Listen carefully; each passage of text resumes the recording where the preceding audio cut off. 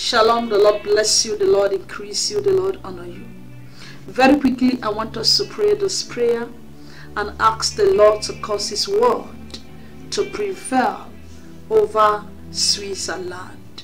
You know, as a country that have everything they need, men and women in that land don't really seek God as they ought to seek again, because they feel they have everything they need available for them.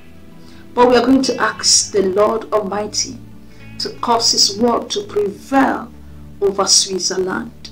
And our anchor scripture for today's prayer is found in Acts of the Apostle, chapter 19, from verses 18.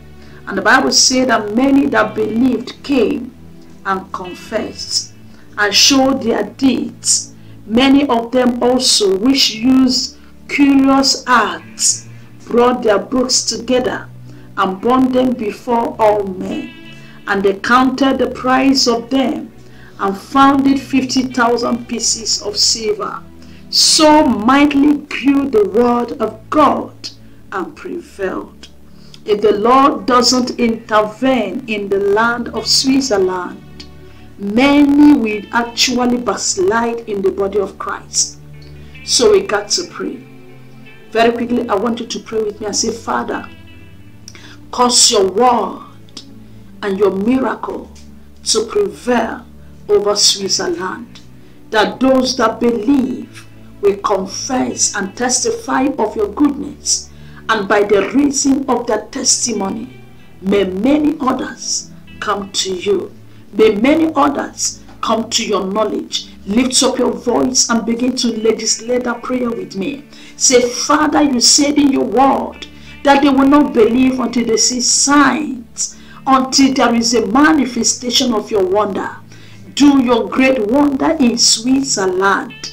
Let many that have not given their life to you, Jesus, repent of their evil ways and surrender. And let many that have given their life unto you experience your blessings so mightily that unbelievers will come and ask them of how they make it happen. Do this, Lord, and glorify yourself. Thank you, Father, because Switzerland is your land, and your name shall be glorified in that land. In the mighty name of Jesus Christ. Amen. Beloved, if you pray that prayer with me, it is done, it is settled, it is settled. God is already at work in Switzerland, and His mighty works are being made manifest in that land like never before. Go, if you're living in Switzerland, and begin to manifest God's wonder. In Jesus' name, amen.